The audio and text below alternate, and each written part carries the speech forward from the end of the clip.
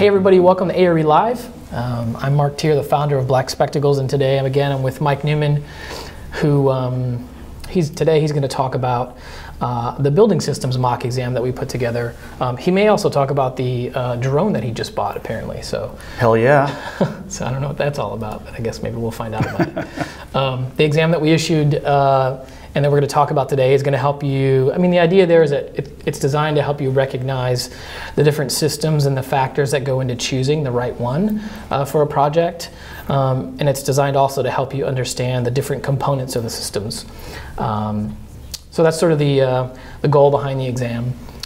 Before we get started, if you'd like to attend our next ARE Live broadcast, well, we're going to open the mic again to Mike Newman, and he'll be able to, or he'll have the opportunity to answer any of the questions that you guys may have about the ARE. It'll be a little bit of an open session. You'll be able to do that if you go to blackspectacles.com/podcast to register for Q&A with Mike. And during that broadcast, you'll have a chance to ask questions to the group and comment on the different topics that the community sort of brings to that session. Now, if you don't know Mike, he's an adjunct professor at the School of the Art Institute of Chicago. He's also the founder of Shed Studio, and he is the instructor for Black Spectacles' online AIA ARE Prep curriculum, which if you haven't already checked out our AIA ARE Prep curriculum, you can head over to blackspectacles.com to watch any of the free tutorials from the courses. Every one of the courses has, some free videos. And today we have a special Black Spectacles promo code to share at the end. And also, for the first time, at the end of today's episode, we'll choose someone from all the folks who submitted their answers to the mock exam. And that person will win a free 1-month Black Spectacles membership for access to the AIA ARE Prep tutorials, as well as our software tutorials. So stay tuned for that at the end as well. So, first, let's hand it over to Mike. Okay, Mark, thanks. So, as Mark mentioned, we're going to be looking at Building Systems mock exam. And we're going to use these 10 questions to consider a few different issues that are likely to come up on the exam itself. Now, obviously, who knows exactly how they'll come up or what form that will take. We all know that there are many different potential topics and questions that could be put in front of you, but at least this will give us a sort of starting point, a useful place to start, so that we can kind of dive in and thinking about all these different systems and how you can start imagining them and separating them apart from each other as we go along. So let's get started. Hang on, here we go. All right, there we go. Sorry. There, now we're getting started. Okay, so the first one is a question that's going to be about what kind of system is likely to be chosen for a specific kind of scenario. We're going to have a couple of those questions along the way here. And so the first one says, designing a large 3-story multi-wing university office structure, you would probably use and then the 4 answers are central air handling unit, individual fan coil units, central chiller, chilled water loop, or D, a DX rooftop unit. So let's look at the question for a second and kind of analyze it a little bit. So it's a 3-story building, so that's kind of interesting. It's multi-wing, that's also sort of interesting. The university office building, so that implies, university office building implies long-term ownership. So this is not like a developer going in, putting in a building and condoizing it or leasing it up immediately and then jumping away. This is somebody who's going to be holding a building, presumably, and we don't actually know, but just from the little bit of information we have, it's a reasonable guess to say this is somebody who's going to be holding a building for a long time. And that sort of multi-wing aspect of things, if you imagine a building that, I don't know, in plan looks, how about something goofy like that? All right, so it's like say a Y shape or something. So if we start imagining 3 stories, multi-wing, long-term ownership, the answer starts coming out to us pretty readily. So let's just sort of run through them for a moment. Let's say we're talking about a central air handling unit. So that means we'd have on one floor, or maybe a basement or something, a big air handling unit, and that would be blowing air straight up through the building in great big trunk lines and those trunk lines would have to go in all these different directions. That's going to be an awful lot of ductwork. It's going to be great big trunk lines. It's going to take up a huge amount of floor space, and it's not going to be wildly efficient because you're going to be pushing that air all over the building. So the air handling unit would have to be pretty massive in order to do this. If this was a centralized building, like a square or a simple rectangle, then it probably makes a little more sense, and it could easily be. So central air handling unit seems to me like it's a maybe, but probably not an actual answer. Let's look at B, individual fan coil units. So the fact that it's individual offices, you could imagine a building filled with offices and they have lots of small fan coil units in each of the different ones. Similarly to if it was a building filled with classrooms and you'd have lots of these fan coil units in each classroom, kind of spreading through the whole building. That seems kind of unlikely, but possible. So I'm going to call that one another maybe. Then we have down to C and D, central chiller, chilled water loop, and a DX rooftop unit. And the answer in my mind, obviously any of these could be the potential answers. It's hard to know for sure, but from the limited information that we have, a DX rooftop unit just seems really unlikely. Rooftop units have a relatively short lifespan because they're up on the roof and they have to deal with all the rain and snow and sleet and UV rays and all that stuff. And so they're great in situations where, 15-year lifespan is sort of perfect, right? That you're going to put it up on top of a strip mall or something like that. That's going to be just fine. And you're going to put it on top of many other types of places that have that kind of fast-paced likelihood of change out. And it has a sort of a low first dollar cost, which is great, but not necessarily a really efficient kind of life cycle cost. With a university, life cycle cost is really going to be a big part of their decision making. So a DX unit just doesn't seem plausible. So we're kind of left with C, and C is the answer that I'm going to suggest it is. So C is the answer. Let's talk about what a central chiller chilled water loop actually is. So imagine we have a 3-story building, and I'm going to simplify it just for I'm not going to worry about the wings on this particular version. So we have a 3-story building. I've given it a basement, although obviously it doesn't need to have a basement. And somewhere down in that basement, I'm going to put the chiller in. So the chiller is going to be a device. That's one big box that has 2 barrels on the sides.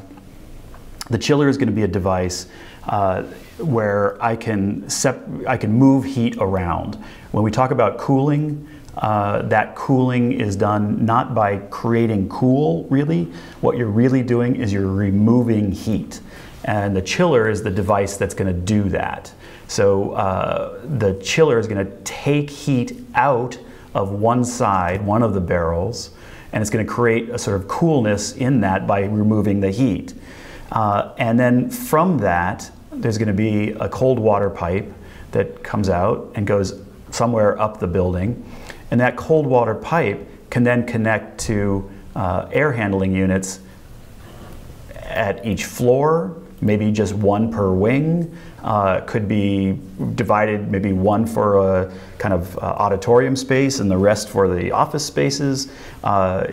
Any number of different ways. I can then use that chilled water in the air handling unit. So when you get to the air handling unit, you've got some big box, and that box has draw so you can see through the box, and that box has a great big fan in it, and that fan is blowing air across, and as it's blowing air across, there's a coil. And that coil is going to be filled with either hot or cold water. And that chilled water loop is going to supply that cold water. We would then also have a boiler down in that basement and connect to that pipe, so you can make it a hot pipe if you wanted. We tend to refer to the air conditioning because the air conditioning is a little trickier, and so we tend to, when we're talking about these systems, we tend to talk about it from the air conditioning standpoint. But the gist of it is I can then place these air handling units wherever I need them around the building and not have to send very, very large quantities of air around the building. I can just send little tiny 2-inch water pipe around the building and get all the cooling I need into all the different locations, and then turn it into an air side loop once it gets there by blowing the air across. So that air is going to get blown across by the fan. It's going to blow across the coil. It's going to go out the other side and into a trunk line that is part of the ducted system into the supply. And then eventually there'll be a return system, and that return system is going to bring the air right back to that air handling unit and send it off and get it reconditioned. So this simple idea of having the chiller in the basement, or it doesn't have to be in the basement, I always think of them in the basement, that's kind of the old school way of doing it, could be anywhere. But if you kind of think of it as like the big device down in the basement, pulling the heat out of the cold water barrel and putting it into the hot water barrel on the other side.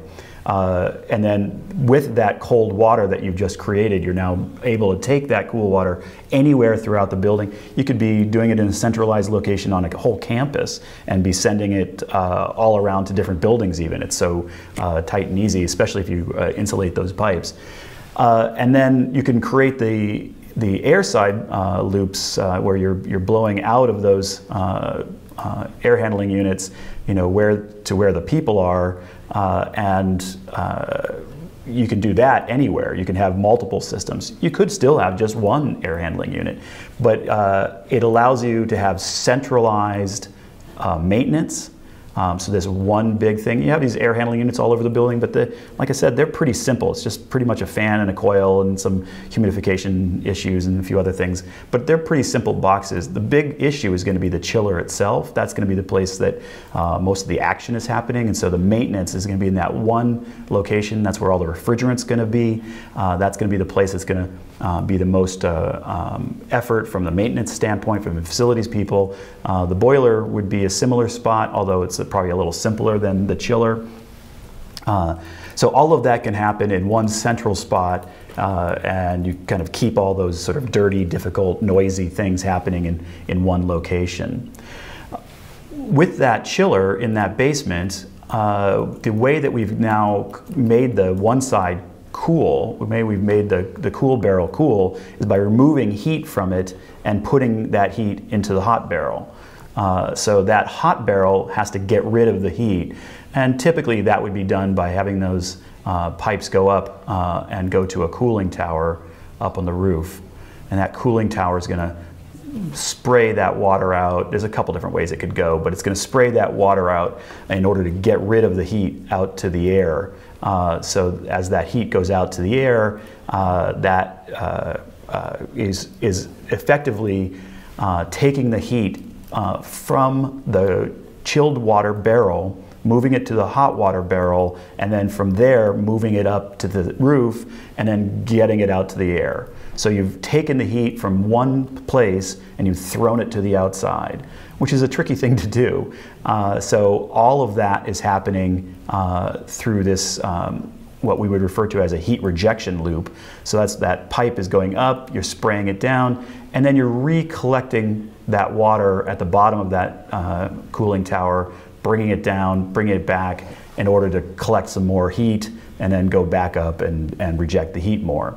So these systems are full loops. I send the chilled water up to the air handling units, and then when it's done, I bring it back to get cooled again. And the way that I'm doing that is in that chiller, I've got a refrigerant loop that's going back and forth and moving the heat from one side to another. One of the questions Laura's asking here, she's saying, isn't there a concern with the water traveling long distances and losing heat due to the wing design of the building? That's a really good question, and the answer to that is yes, but less so because it's relatively easy to insulate, less so than if it was a big box of air moving along. If you imagine for a big building like this, the ductwork would be the size of a car. So you have maybe even a van or something. So you have this big quantity of air, and you can insulate it, but it's moving around in kind of a clunky way. It's going to lose a lot of its heat or cooling as it goes through that process. Whereas a simple pipe with good insulation not only will be smaller and easier to fit in, easier to get, or architecturally easier to fit in around, but with that solid insulation around it, you get a very good insulating capacity without it becoming a big ordeal. So yeah, it can you can lose heat or cooling, but it's actually going to be way easier to insulate that than it would be pretty much anything else. So in this scenario, we have a number of different things going on.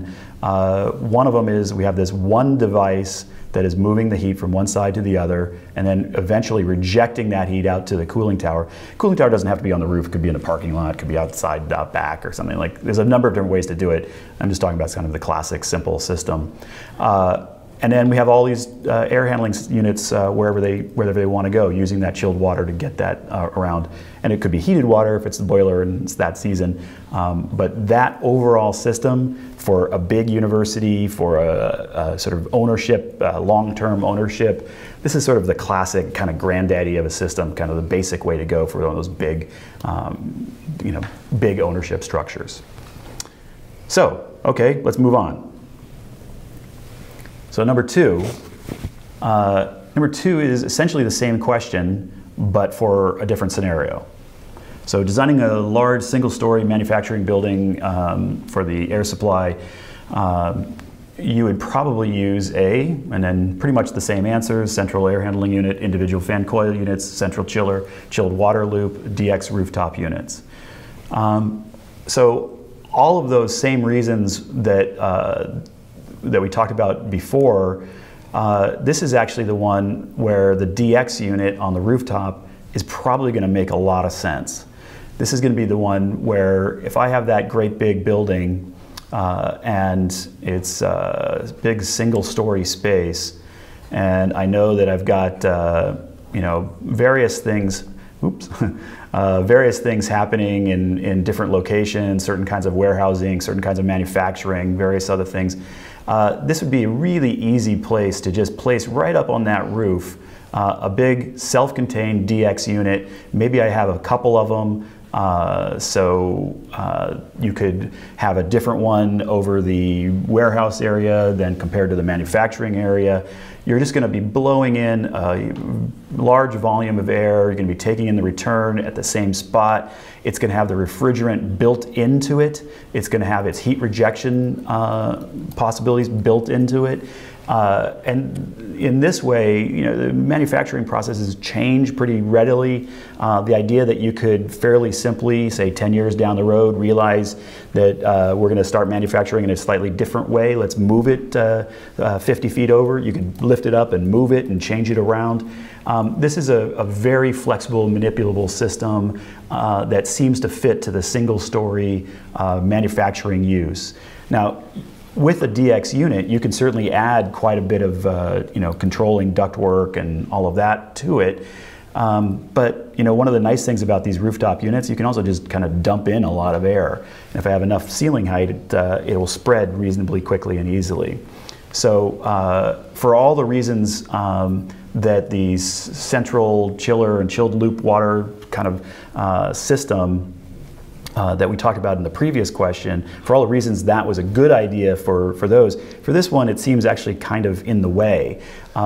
It's probably just easier and better to have these kind of cheaper, faster things that I can put up on the roof and just kind of get something straight out of it. I have two questions. Yeah. The first one is, what does DX stand for? Good question. I was just about to get to that, but all right, good question. So DX, DX system. So what we were looking at in the previous question, sorry, it's going to take a second. I'm just going to go back for a quick second. What we were looking at in the previous question was a chiller, and that chiller had a refrigerant loop, and then it went onto two barrels, and this was all part of the chiller. And it created a cold water loop that went up and gave the chilled water to the air handling units, wherever they were, anywhere around the building. And then the air handling units have what's referred to as the air side loop. Not everybody calls them loops. I call them loops because I think it's the clearest way to think of it. And so the air handling loop blows air out into the space after it's been conditioned and then takes air back in through the return. And so it's its own loop. The chilled water is its own loop. And then the heat rejection on the other side of the other barrel is its own loop. So this is a 4-loop system. Got the refrigerant is 1, the chilled water is 2, the air is 3, and the heat rejection is 4. So I've got 4 loops. A DX system is one where I don't use the chilled water loop. So I have the other ones. I still have the air side loop. I still have the refrigerant loop. I still have the heat rejection loop in some form.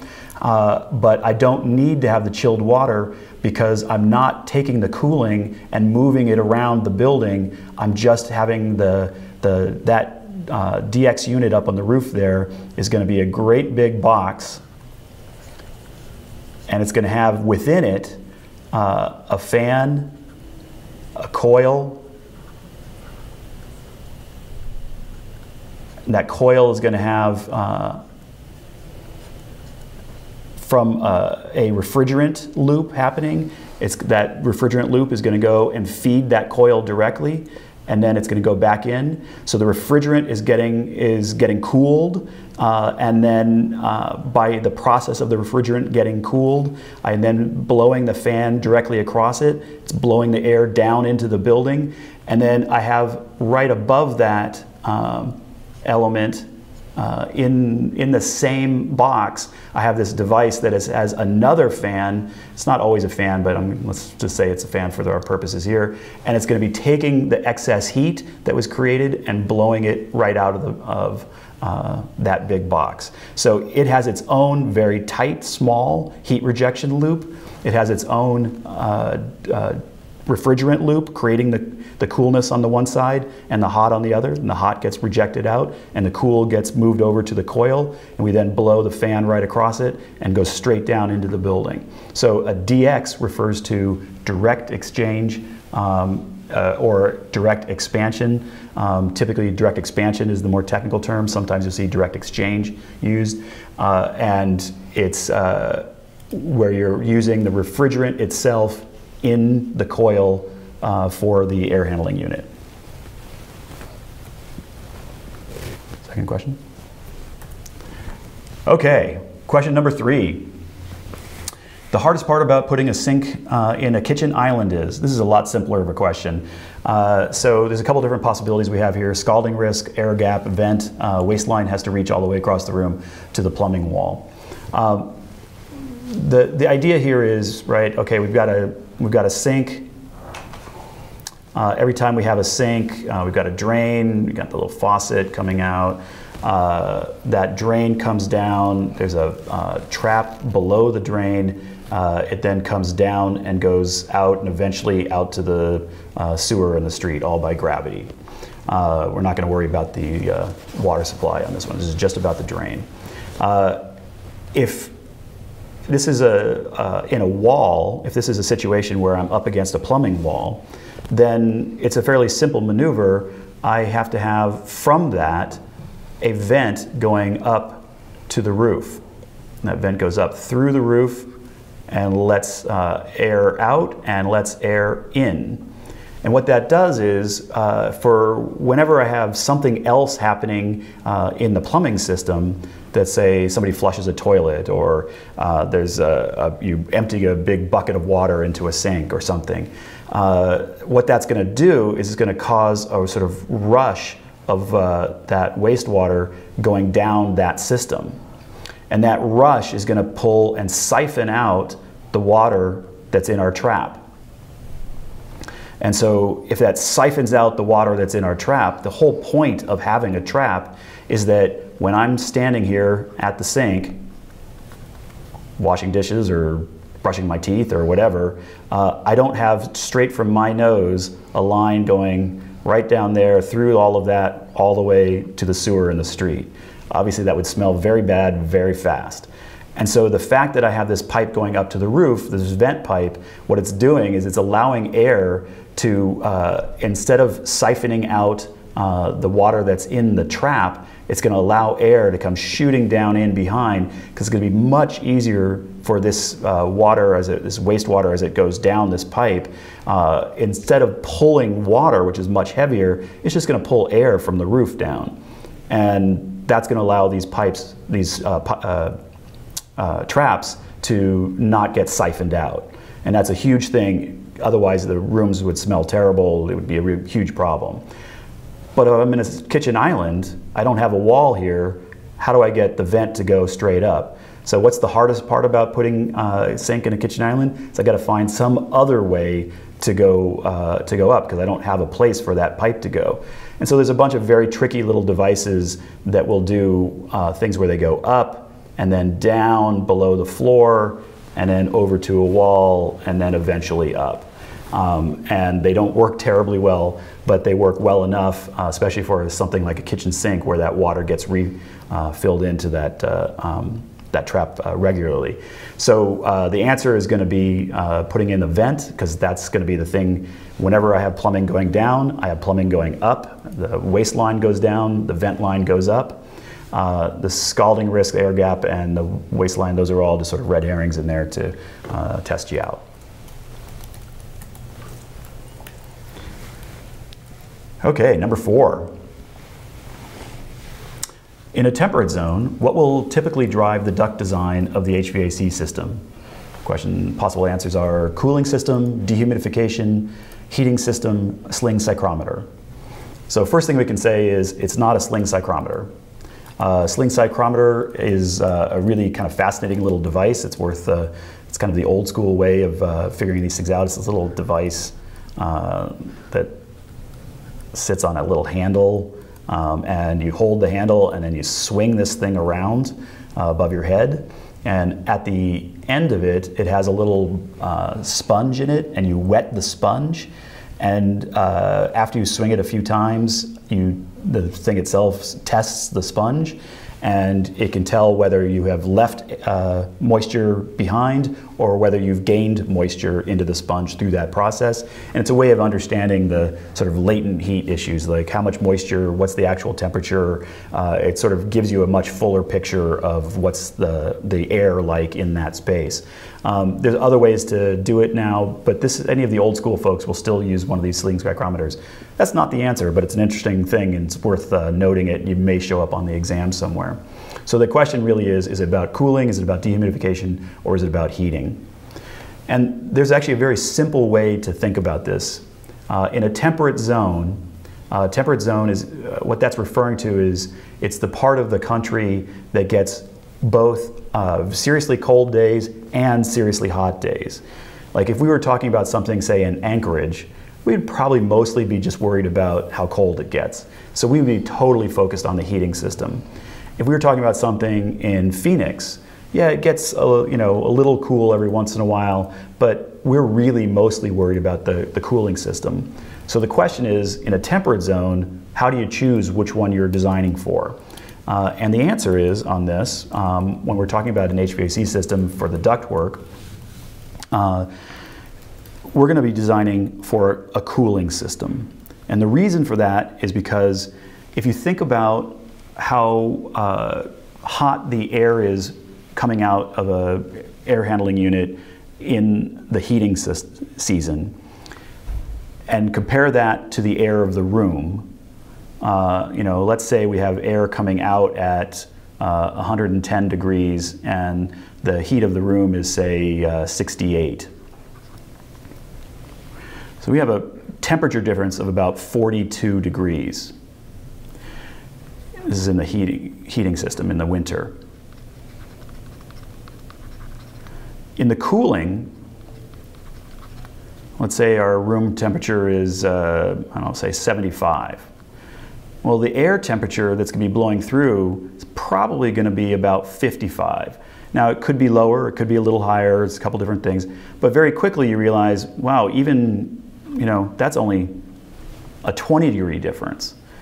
So in order to change the volume of air, the temperature of a volume of air, say this is a room, if you imagine that room, somebody's standing in there, right?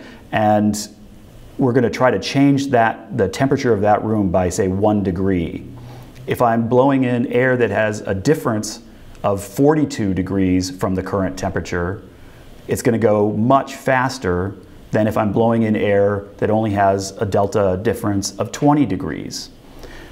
So if it's going to be much harder to do for cooling than it is for the heating, that means the harder one is going to rule. And I'm going to have to define all my choices through cooling. So the size of the duct is actually going to be sized for a cooling system, and then you just kind of know that the heating system will work because that cooling system is going to be, the duct is going to be bigger than what it would actually be needed for the heating system. So it's kind of a funny, you have to kind of think through it in a sort of odd way. If you're doing both heating and cooling and they're both important, well, how do you design the ductwork? It comes down to the fact that the delta, the difference between the kind of lived in the room temperatures and the supplying temperature is so much lower for cooling. I have so much smaller of a difference that I have to really focus on that one to be able to get that one to work. This other one I can do much more easily because I have a much bigger delta and I can just dump in some air and it'll pretty rapidly change the temperature of a room. So then one question is, well, why don't I just so why am I using 55 degree air and not, say, 35 degree air? And the answer to that is, one, it's a little bit harder to make 35 degree air, it's a little expensive. But the real answer is you start blowing 35 degree air into a room where people are trying to work or sleep or something like that, and you'll get complaints immediately. Our bodies just don't like air blowing on us that's that cold. Whereas warm air doesn't bother us in the winter. We don't mind having that get blown on us with that big of a difference. Tina has a good question. She says, in the equation and what we're showing here, are we showing it backwards? Shouldn't the larger difference be the higher volume? Shouldn't 42 degree difference result in a higher volume? No. This is why I say it's a little counterintuitive and it takes a little kind of getting used to. If you imagine that every cubic foot, so every CFM, cubic foot per minute of air, so here's a little cubic foot of air about to go into this room. And that cubic foot of air is 42 degrees warmer than this room is. And I'm going to have a whole bunch of these. I've got them all lined up all in a row. There are all these cubic feet of air ready to move along through this process, going through that ductwork, right? And that thing's 42 degrees, that air in that cubic foot is 42 degrees warmer than the air in that room. Well, it's not going to take too many of those cubic feet before I can raise this room temperature by a degree or 5 degrees or 10 degrees, whatever it is I'm trying to do. Whereas if I have less difference, so now imagine we're cooling, and instead of this being 42 degrees different, it's now only 20 degrees different. I have to put in a whole bunch more of these ones that are only 20 degrees different before the temperature inside that space is going to get changed. So the temp change in the room is going to depend on the sheer number of cubic feet per minute, and if the difference in temperature is so close, then obviously I need more cubic feet. If you think about it, like let's say for just a quick sec, imagine that instead of being 55, let's say it was 70 degrees. It was only a 5 degree difference. Well, clearly if I'm pumping in air that's only 5 degrees different, it's going to take an awful lot of air before it's going to impact the room temperature. We're just kind of expanding that a little bit to sort of more usable numbers, something like 55, somewhere in that range. But because of that, because of you're bringing in that CFM, that delta makes a big difference. And so yeah, the cooling will be the bigger amount. And along those same lines, if you use that same example, if the heating were 400 degrees. Right. If we had a 400 degree difference in the delta between the two temperatures, you could put in a few CFM and it would immediately change the temperature of that room, right? So if you exaggerate it, this is actually a pretty good strategy on the exam. If you exaggerate the situations, usually they explain themselves pretty fast. Is there another question? Is there like a normal or a natural limit to how cold the system could make the air? Like can a system only make it so cold in a room? There are each of the different refrigerants and different types of chillers versus some other systems. Each of them will have some sort of natural limit. I actually don't really know what it would be because almost nobody ever goes to it in terms of regular architecture. You'd find it obviously in systems that are for walk-in refrigerators, and there's all kinds of places where the same basic idea is happening, but that's it's not my world, so I don't really know. But the gist of it is, yes, you can actually make those sort of pretty standard systems go down easily to like 30, in the 30s range, and then some I'm sure can go down into the teens and single digits. I don't think you could easily go below that unless you had very, very specific refrigerant system. But like I said, it's all about human comfort, and human comfort, it's going to be hard to get those temperatures below, say, 50 or something before it really bugs people. All right, number 5. So this is a little bit of a trick one, and it's meant to for you to make sure you're reading it. In a typical tenant office construction, so it's an office building, bunch of tenants in the building, so it uses the word tenant, so there's lots of different people. The supply system is usually ducted plenum, always cooling, a VAV box. The thought here is that ducted seems way too simple of an answer, that plenum is a little kind of, that sounds like a good word. VAV box, that also sounds like kind of something interesting. The answer is actually A, ducted. In a typical system, in a typical office, I'm going to have a drop ceiling. I'm going to have people working in the office, sitting at desks, doing all what they're going to do. And I have this big space above the ceiling where I'm going to be bringing a ducted supply. It's going to go all over the building, and it's especially going to go over near the perimeter windows. Let's say we've got windows over here. And it's going to blow air into that space, and that air is going to blow through and kind of keep everybody nice and conditioned. And then let me make clear my ceiling here. And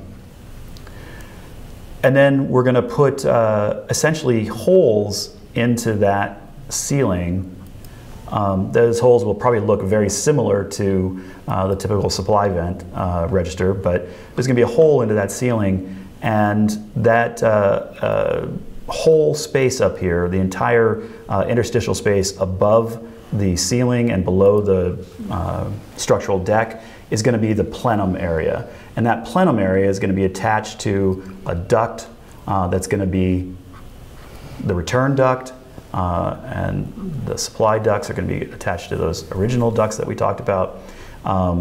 And that return duct then essentially incorporates that entire interstitial space.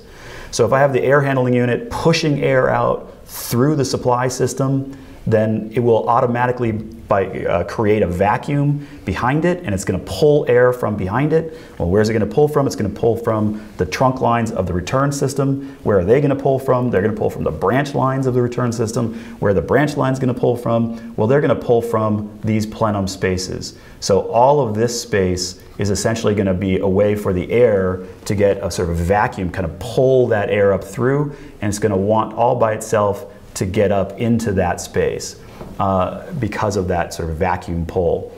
And when all of that happens correctly, that means that this thing is sort of pumping air out into the space, into the locations that you need it and want it, typically over by the edges, by the perimeter, and then allowing the return air to find its way up into the plenum, and then from there into the return system, and then from there back into the air handling unit where it gets reconditioned and blown out as supply air. And as other things, you have some outside air that gets added in, some maybe humidification or dehumidification that happens along the way. But that's the gist of that system. This is, you know, of those sort of office tenant kinds of scenarios, this is probably 80% of it is just like this. Very, very common. If this thing had said the return system here, I would have said the answer was B, plenum, but because it's talking about the supply system, it would be ducted. It's quite possible that you could actually have it the other way. You could have a plenum supply system. Doesn't happen as often in this kind of scenario for various reasons, but it could. So there's lots of different ways you could do it, but at least 80% of the time it's going to be something like this, and so that would be much more expected on the exam. One question here is the VAV box not the correct answer based on the fact that it's only a part of a ducted system? Yeah, the VAV box, the thing that you don't know is that the supply, like I said, the vast majority of the time it's going to be ducted, but you don't necessarily know that it's going to be a VAV box. There could be a variable air volume box, a VAV box. It could be a CAV box, a constant air volume box. It could be that it's some mix of those two. It could be, there's a sort of whole range. The VAVs are just a pretty common one, but there's a number of other common ones as well. And so, yeah, that's not a bad answer, but I don't think it's as good an answer as just being ducted, because that's really in play with the idea of the plenum. But yeah, I hear the question, and I think that's a good question. It's just that there's a lot of other choices as well. Okay. Okay, so we're back to the chillers. Again, just kind of thinking about these as basic systems and how you think about them. Typical chiller has a hot condenser barrel, a cold evaporator barrel, and something else. What's the other thing? All right, we talked about how there's a barrel. For some reason, they were on their sides. Whenever you say barrel, I always think they should be standing upright, but in fact, they're on their sides usually. So it's this big box, and in this big box, I've got kind of a coil-ish thing happening there, and then a coil-ish thing happening there. And that's the refrigerant loop. So this is a pipe filled with refrigerant. And we're going to have a compressor right down here and an evaporator right up here. They're probably not actually in that location. They're slightly different. Like the actual design of these things is a little odd, but you get the gist of it, I think, from this. And that compressor is going to compress that material, that refrigerant material, and make this very hot.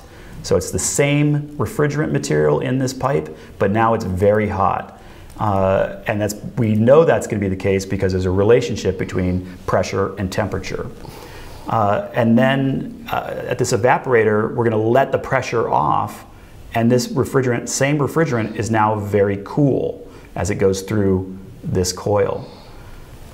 So nothing has changed except for the pressure, and because of the pressure, it's changed the temperature, but it's the same refrigerant. We haven't let any in, let any out, and it just goes back and forth in this process. And so that compressor makes that refrigerant hot, the evaporator makes it cool, it makes it hot again, it makes it cool again, and it just keeps moving back and forth.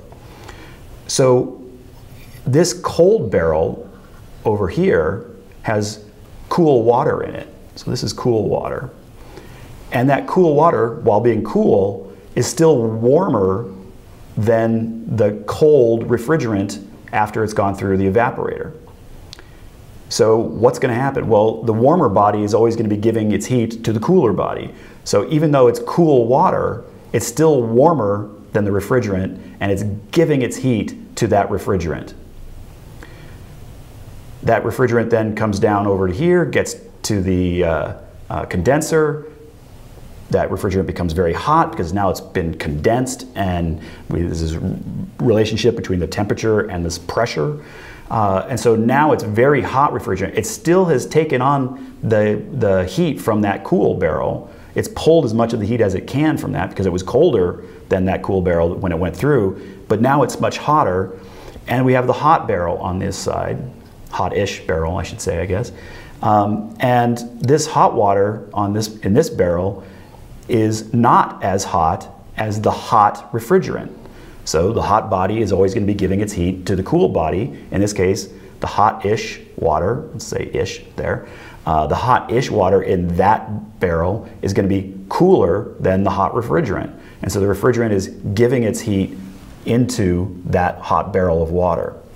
So effectively, we are doing this very complicated process in order to take a little bit of heat out of the cool side and give it to the hot side.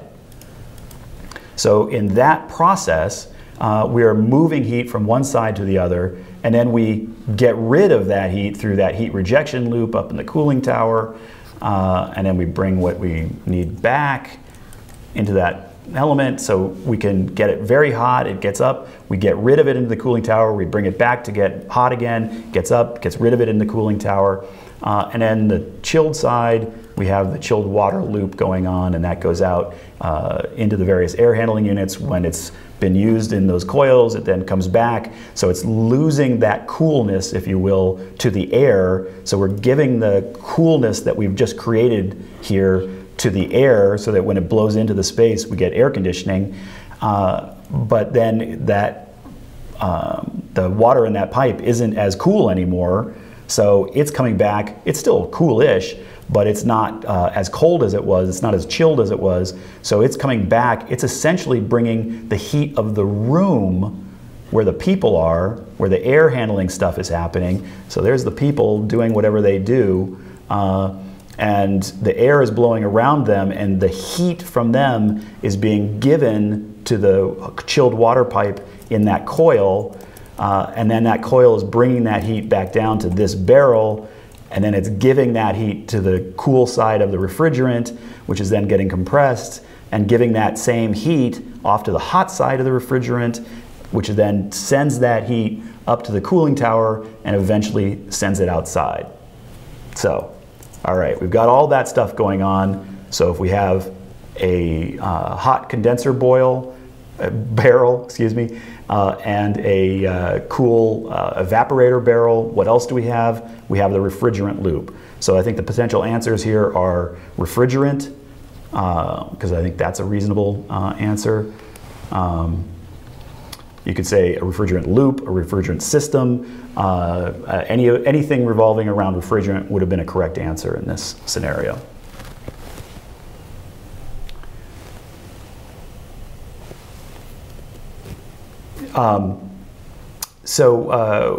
One question came in, which is talking about compressors versus condensers.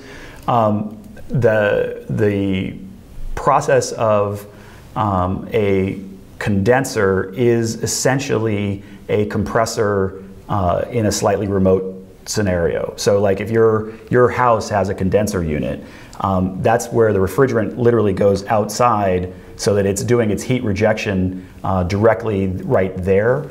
The compressor is the thing that's actually in the device compressing the refrigerant. So they're similar, they're all part of one kind of system, but they're slightly different terminology.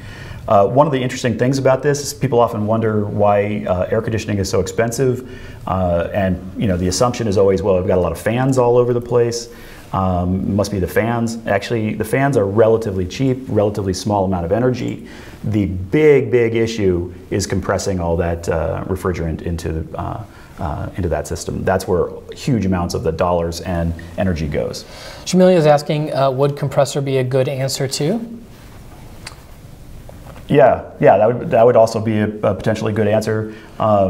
I think anything that's likely to be actually in that system, so the expansion valves, even the coils would be potentially a good answer.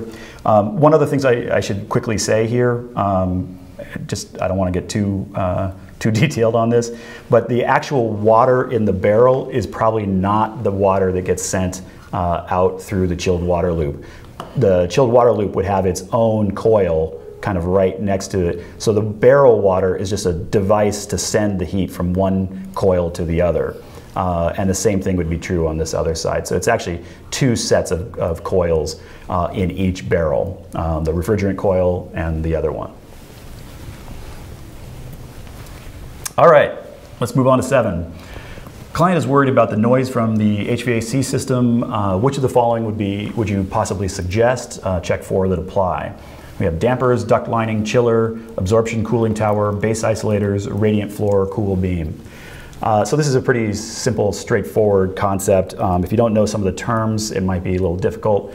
The ones that jump out at me as not being relevant would be the cooling tower and chiller.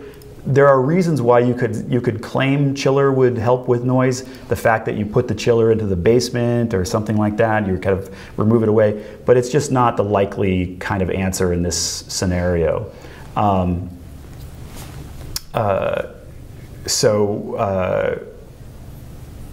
The possible sort of most reasonable answers, a duct lining is going to be by far the biggest possible answer. The second one would be base isolators.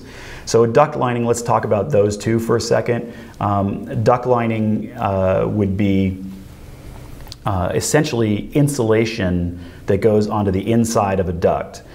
You can also do insulation onto the outside of a duct, and that will have a certain kind of impact. It'll insulate, obviously, the air, but it also will reduce some of the sound that generates back and forth. But the big thing that the duct lining on the inside is it's going to reduce the sound that's going to reverberate through the metal ducts. So the duct lining will make a big impact on the sound that the air is making going through that as a system.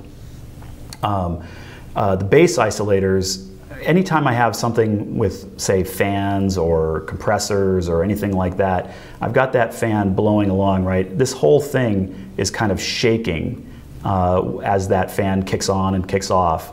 And if I have that sitting directly on a floor, then that shaking is going to go right through that floor structure, and it's going to end up to us as sound.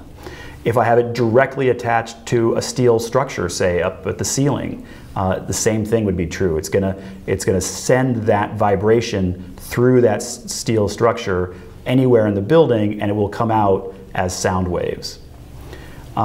So the idea of a base isolator is that instead of having that thing directly attached to something, I am sitting it on little spring devices, so this thing can shake all it wants, but it's not going to reverberate through the floor, at least not too much.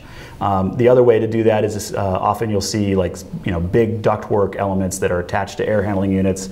So the fans are shaking the ductwork, and so these things are hung with wires, and so the wires make it very difficult for the duct to send that vibration up to the structure. But even with that, they will sometimes put in little springs on there so that even more so it can't send that vibration through. So base isolators are kind of very important for this as a process. Then a radiant floor is going to be very quiet. A cool beam is also a radiant system. That's going to be a very quiet way of doing heating. It's not a particularly likely possible answer in everyday life, and in terms of cool beams are fairly specific. They only really get used in reasonably high-end elements. But if somebody was very concerned, they're very worried about the noise, well, a radiant system would certainly make a big difference. It's going to be much quieter as a system. And then the fourth one would be dampers. I actually think dampers is kind of the least possible answer, but the dampers would allow you to, if there's a noise problem, to be able to slow down the air and create zones that didn't get as much air, so you would be able to hold on to those, separate out the places that got a lot of air and the places that only got a little bit of air, and those would be quiet. Looks like we, in this PDF here, there was an additional option, which was option G, and that option was remote location rooftop unit. Yeah, that's a much better answer. I thought there was a better answer. There's a remote location. That's a much better answer. I put it up on the rooftop. Dampers is a reasonable answer, but remote location would be a better answer. So, and often you'll find there are say I would put dampers kind of similar to chiller. They're good possible answers, but they're not the best answers. Right, and that's one of the things the exam does all the time. All right, cool, thanks for catching that, whoever caught that. Number eight is just a vocabulary one, and I gotta tell you, I hate this one, because to me, it's just 100% backwards. So, number 8, a blank stack vent is used for a toilet. So there's a descriptor word that goes with it. You would think that if the two words are waste, the two potential ones, and soil, you would think it would be a waste, that a toilet has human waste in it, and so that would be a waste stack vent. In fact, anytime there's human waste in it, it's a soil stack vent. And some version of this question will show up on the exam in some way. I find it just backwards. It seems crazy to me that like why you would call soil when there's human waste involved. It just seems weird. But that's what the answer is, so there you go. Number 9. If the air gap is in question, then it is likely that you will be required to install, then the question is what? A regulator, a check valve, a filter, a thermal brake. So this is one of those terms that you would need to recognize to really know what we're talking about here, the air gap. And an air gap is something that essentially nobody cares about except the municipal water department. And they are they think it's like the most important thing. And it is in this big scale thing, because the air gap is the way that we protect our water systems, our municipal water systems, from whatever contamination somebody might have in their sink.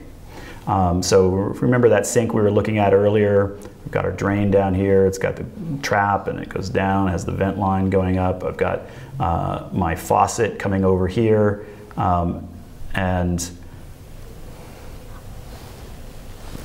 I fill that sink up with water, and that right there is my air gap. That's the spot where the contamination from whatever you have in your sink, because who knows what's in that sink. Maybe it's a laboratory sink, maybe it's some bacteria on some old food or something. Whatever that contamination is, it's not going to be able to leap up and into that faucet and therefore contaminate the water that's in there, which could conceivably contaminate all the way back to the water main in the street. So the air gap is the idea that you don't want to let the supply portion get near any of this. Once it's considered wastewater, once it's out, out of the system, it's considered contaminated, because who knows what's in it. So the air gap is keeping those things separate. So then, okay, what about, let's say I have this as a kitchen sink, and many of you probably have one of those little hand sprayers. It's on like a flexible little device that you can spray off. It's got a little thing. Well, what if you drop that right in the sink? Like, wouldn't that be making it so there's no air gap? And the answer is yes, that would be making it so there's no air gap. And the only way that you would be able to do that is as part of this device, I would have to have a check valve. So a check valve is somewhere in that pipe. There's going to be a little device, and that device is going to be set up, a little swinging door, if you will. And when the water is going this way, that water goes right on through. But if for some reason there's suction and it starts pulling the water the other direction, and that actually happens fairly regularly. Imagine that a fire truck pulls up next door to your building, and there's a house on fire down the block, and they're pumping all this water out of the fire hydrant.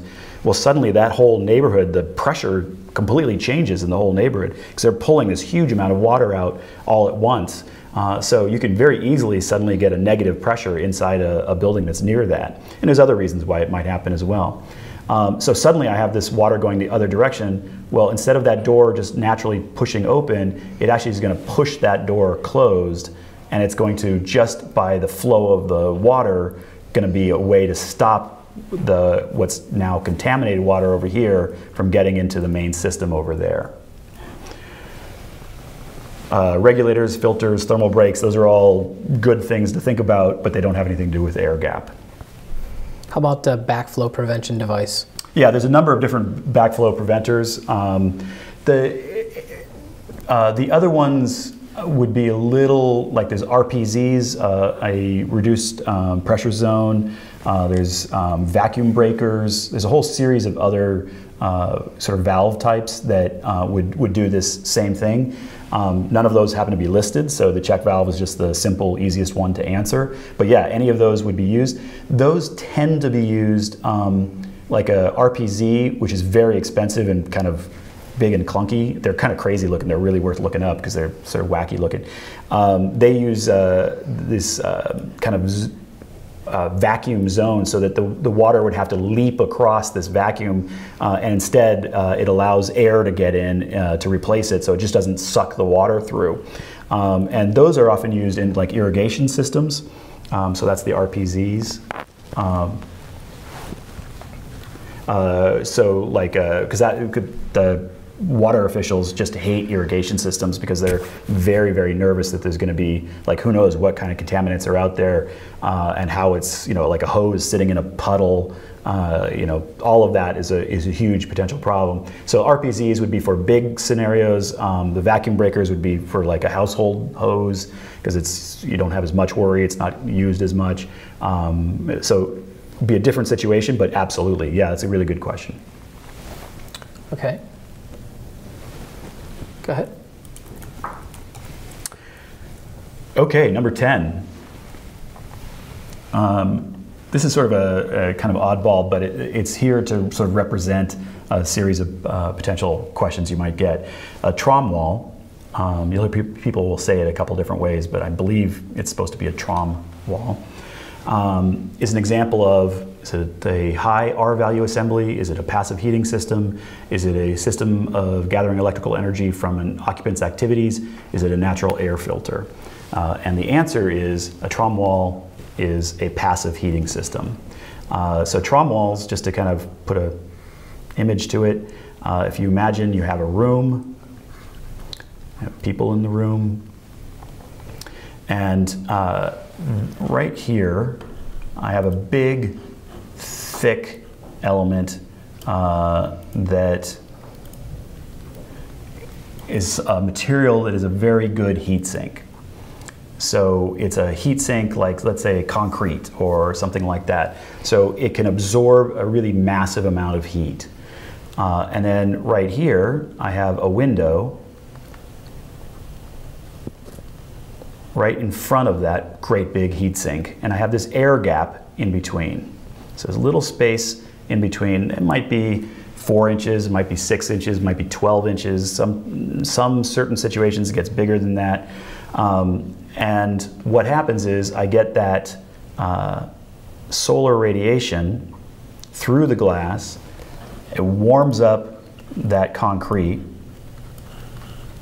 So the concrete gets nice and toasty warm, but because it's such a big heat sink, it takes a very long time, and eventually, after many hours, that heat penetrates through that big heat sink and starts radiating out into the space. So the idea here is I can use this great big heat sink as a way, when I have sun when I don't want it during the day, because things are already hot during the day because of the sun, but then at night when it gets nice and cool, now I need to actually heat the space. Well, I can do it through, because this heat sink, this big wall, this trom wall, has absorbed heat through the entire day, and now it's many hours later, it's nighttime, it's going to give off that heat into the space during the evening. And then after the evening is over, it's been giving off heat all night.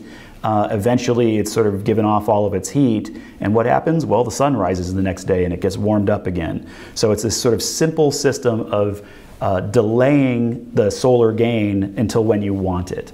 You have this huge amount of solar gain during the day, and you delay it till when you need it at night using this big heat sink of a wall, of a trom wall. So a couple of quick things to say about that. For one is, it's not going to work everywhere. It really is a sort of perfect thing in certain kinds of climates where you have a reasonably hot sun during the day and a reasonably cold nighttime. So kind of southwest or something would be a great example. But it works at other places. The other thing you can start to do, you can start messing with it a little bit. So you could have a vent opening down at the bottom and a vent opening up at the top, and then maybe a vent opening in the window at the top and a vent opening in the window at the bottom. And so with some careful consideration, you could imagine, let's say you really want to get some heat during the day because it's very cold out. Well, cold air that's down at the floor level is going to find its way into that space. The sun will warm it up. It's going to warm up and then eventually come out the top because warm air will rise, and then it's going to move through the space, eventually getting cool because it's moving through the space. And when it gets cool, it then goes once again back in the system. So you can get a convective current going just by the sheer fact that there's a warm sun in this space.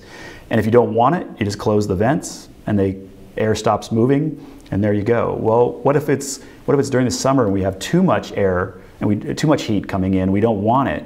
Well, I can open these two guys. I can let air in from outside, and it's going to come in, it's going to warm up, which is already hot, but it's going to warm up even more, therefore it's going to rise, and it's going to want to get out, so now it rises up and out, and I'm effectively cooling down my heat sink by constantly bringing in fresh air to pick up some of that heat and then move it on out. I can then take fresh air from outside, warm it up, and bring it inside. I could take cool air from the floor, let it warm up, and create a sort of constant flow of new air, especially if I bring in some outside air from the other side. So this one weird little system, because of the nature of heat rising, and the sun is always going to heat that air and that wall up, it can heat and provide convective currents which feel like cooling and a whole series of different things. It's an amazingly useful system that can do all kinds of different stuff. So why do you never see it? Well, the main answer to that is it's really odd to have somebody standing out here looking at a building. There's a big sheet of glass, and 6 inches back there's a whole bunch of concrete, right? It just sort of is an odd thing to do, and so you don't see it all that often. This is very similar, though, to the idea of having like a big sheet of glass and then a heat sink in the floor. So I have sun coming in and warming that concrete floor, and then that radiates through the space at night. It's just the trom wall has a little bit more kind of controlling capacity. You can mess with it more, and it can do more for you. Let's see here. Jimmy asked, would that be good in hot, arid locations? Yes, absolutely. Hot, arid locations it's perfect for, because hot, arid locations tend to have a lot of excess warmth in the day, but it actually gets pretty darn cool at night, and so that's the perfect spot for it. But you can actually use similar ideas in a wider variety, even temperate zones and things like that, because once you start adding the vents, the convective currents that get created can do lots and lots of different possible things. But like if you were guessing, you would say it was probably a hot, arid zone. Okay. And I think you talked about this, but in addition to radiation, convection occurs too. You talked about that. Yeah, because the air gets warmed up and it rises, and so because you know that's going to happen, you can give it more air to warm up and let it come in, or you can use that as a way to generate sort of pulling in cool air from the far side because you know it's going to rise and get out, and that's going to create a suction behind it, a vacuum behind it, and it's going to pull air from wherever you give it the opportunity to pull from. And so it can do all kinds of things. It's just that it's awkward looking and a little expensive because of the big double wall system. Okay, there were a couple questions about number 7 here. I just want to make sure we had them all. So these 4 are the answers that we want, right? Okay. Yeah, so I would actually, I think A is sort of the one that's on the borderline. So I would actually get rid of A and go with B, E, F, and G. And then A and C are sort of very close because there are reasons you could answer that, but the other 4 are the better answers. And absorption cooling tower just really doesn't have anything to do with anything. It's just a different kind of cooling tower. It doesn't really impact sound at all. Okay, Jason asked one question. How do we calculate the air changes per hour? I think this was going back to this one here. I'm not sure if that's... Well, Jason, you're going to have to hold on for a different, different lecture. That's a relatively complicated process. There are some rules of thumb about these things, but it's I think a little too long for this moment. So we'll have to hold that one for a later webinar. All right. Well, so I think we'll go ahead and end it right there. So thank you, Mike. Thanks to all of you who've tuned in and who submitted your questions today. If you'd like to attend our next ARE live broadcast, where, as I mentioned, you'll be able to ask Mike any questions about the ARE. You can visit blackspectacles.com/podcast to register to attend. Just like today's episode, you'll have a chance to ask questions and share your answers with Mike for live feedback during the broadcast. And to learn more about our AIA ARE prep curriculum, go to blackspectacles.com where you can try out any of the free course videos. Every one of our courses has videos you can check out right there, so take a look. And for those of you who are ready to start preparing for the ARE, and if you're already an AIA member, as a part of our partnership with the AIA, you can visit the URL that you see right here, bksp.es/systems-code, and there you can get a 15% discount for the entire duration of your AIA ARE prep membership. And so this is kind of fun. So the winner from today's group of mock exam test takers, let's see here. So we had 15 people submit their mock exam answers before noon today, and I've numbered them 1 through 15. And let's see here, Mike. Maybe we'll pull up.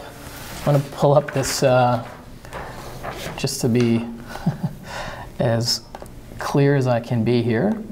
Let's see, I'm at this website here, and we're going to make a 15 our number. So I'm going to generate a random number here. And so just so you know, as I mentioned, I gave everyone a number 1 through 15, and I'll list them off. So number 1 is Katina, number 2 is Adriana, and then going down, Daniel, Jason M, Joseph J, Laura C is 6, Michael W is 7, Munir, Rodrigo, Stephen P, Joanna, Philip, Devang, Carlos, and Shamilia is number 15. And so that's 1 through 15 in order. So to get our winner, we'll generate the number, and it is number 8. Number 8 is Munir T. So Munir, you are the winner of our let's see, you've won a free 1-month membership for Black Spectacles AIA ARE prep tutorials and our software tutorials. It's our unlimited membership. So congratulations. Awesome. We'll send you a note tomorrow so you can redeem that. And for everyone else, make sure you submit your answers for our next mock exam so you can be entered into our monthly drawing. Finally, please leave a comment below the video to let us know what you think and share any suggestions you may have. Just like every time, I promise we'll read every word that you write and use them to tune our next episodes. So thanks for watching.